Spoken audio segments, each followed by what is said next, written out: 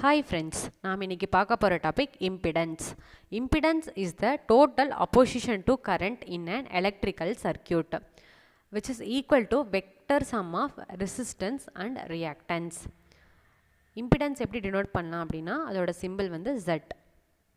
அதோட யூனிட் பார்த்தோம் அப்படின்னா அது வந்து ஓம். So impedance Z equal to V by I அப்படின்னு எழுதலாம்.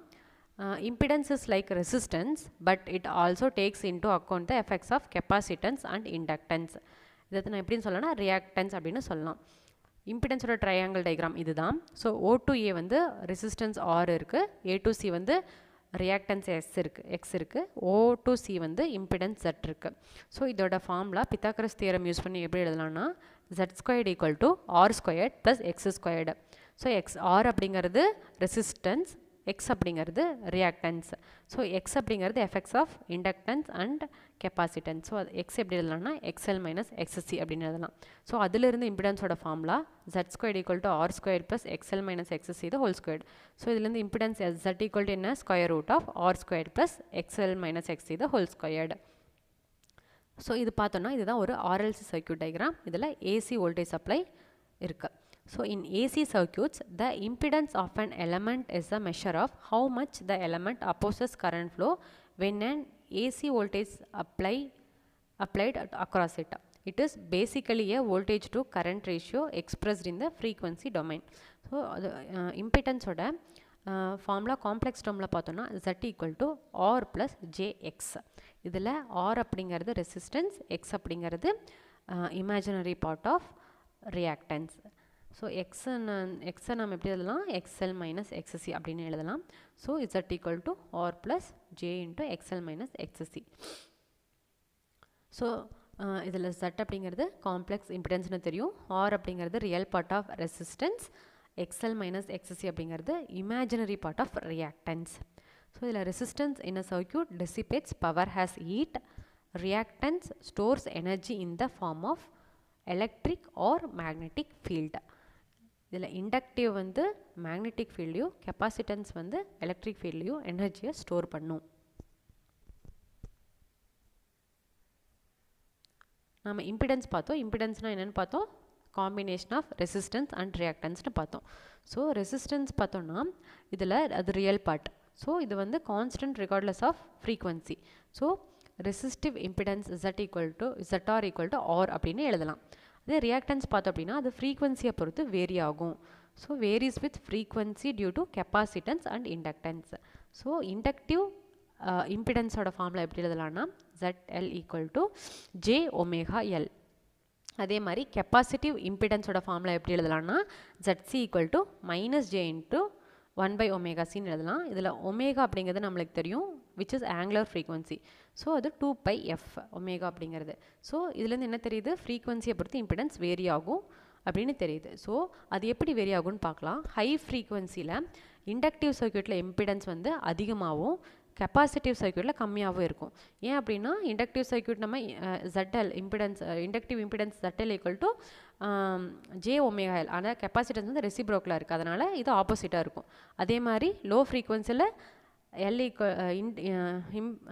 இண்டக்டிவ் சர்க்யூட்டில் இம்பிடன்ஸ் வந்து கம்மியாகவும் கெப்பாசிட்டிவ் சர்க்யூட்டில் அதிகமாகவும் இருக்கும்.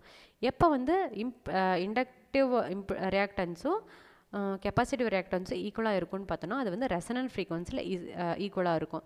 ரெசனன்ட் ஃப்ரீக்வன்சினா என்ன, resonance is the phenomenon in the electrical circuit where the output on particular frequency, that frequency is called resonant frequency. அதில் தான் ரெண்டுமே ஈக்குவலாக இருக்கும். நம்ம நெக்ஸ்ட் டாபிக் பார்க்க போகிறது அட்மிட்டன்ஸ். அட்மிட்டன்ஸ் அப்படின்னு என்னென்னா it is a measure of how much alternating current is admitted R allowed in the circuit.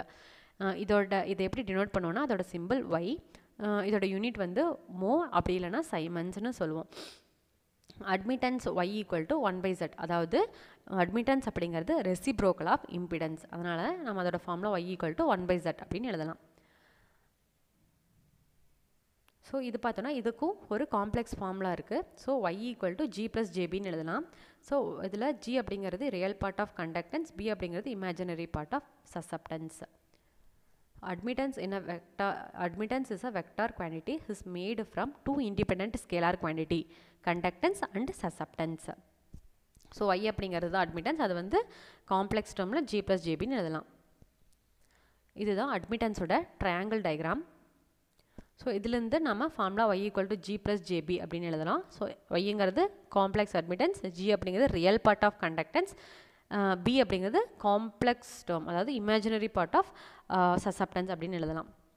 So கண்டக்டன்ஸ்னால் என்ன, சசப்டன்ஸ் என்னன்னு பார்க்கலாம். So கண்டக்டன்ஸோட formula g = r/r² + xl²னும் b = xl/r² + xl²ன்னு எழுதலாம். ஸோ இதில் நம்ம ஃபஸ்ட்டு கண்டக்டன்ஸ் அப்படின்னா என்னென்னு பார்க்கலாம். Simplicity offer to the flow of electrons, easiness offer to the flow of electrons அப்படின்னு சொல்லலாம். கண்டக்டன்ஸை ரெப்ரசன்ட் எப்படி பண்ணுவோம், g அப்படிங்கிற சிம்பிள் யூஸ் பண்ணி ரெப்ரசன்ட் பண்ணுவோம். இதோட யூனிட் மோ, also measured in Symons.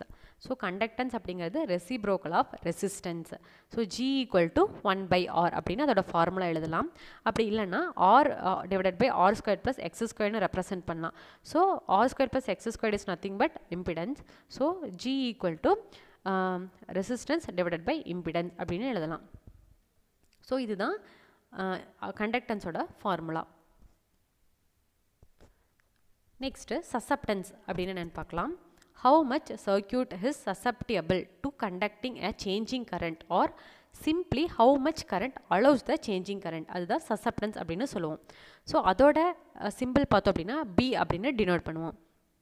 சசப்டன்ஸ் is nothing but reciprocal of reactance. So b = 1/x அப்படின்னு ஃபார்முலா எழுதலாம். ஸோ இதுலேயும் -x/r² + x²ன்னு எக்ஸ்பிரஷன் எழுதலாம். ஸோ இதில் r² + x²ங்கிறது z. ஸோ இது வந்து -x/z அப்படின்னு எழுதலாம். இப்போது நம்ம கரண்ட் அலோவிங் ப்ராப்பர்ட்டி பற்றி பார்க்கலாம். ஸோ இப்போ பார்த்த டாப்பிக்கில் நம்ம எதெல்லாம் எந்தெந்த காம்பனன்ட்ஸ்லாம் கரண்ட் அப்போஸ் பண்ணும், இதெல்லாம் அலோவ் பண்ணணும்னு பார்க்கலாம். ஸோ ரெசிஸ்டன்ஸ், ரியாக்டன்ஸ், இம்பிடன்ஸ் இந்த மூணுமே கரண்ட் அப்போஸ் பண்ணும். அதோட யூனிட் வந்து ஓம், ஞாபகம் வச்சுக்கலாம். அதே மாதிரி கண்டக்டன்ஸ், சசப்டன்ஸ், அட்மிட்டன்ஸ் இந்த மூணுமே கரண்ட்டை அலோவ் பண்ணும். அதோட யூனிட் வந்து மோ, அப்படி இல்லைன்னா ஆல்சோ மெஷர்ட் இன் சைமன்ஸ்.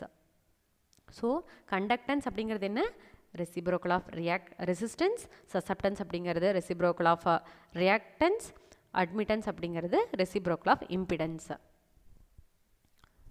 ஸோ உங்களுக்கு இந்த டாபிக் புரிஞ்சிருக்குன்னு நினைக்கிறேன். நம்ம சேனலை மறக்காமல் ஷேர் பண்ணுங்கள், சப்ஸ்கிரைப் பண்ணுங்கள்.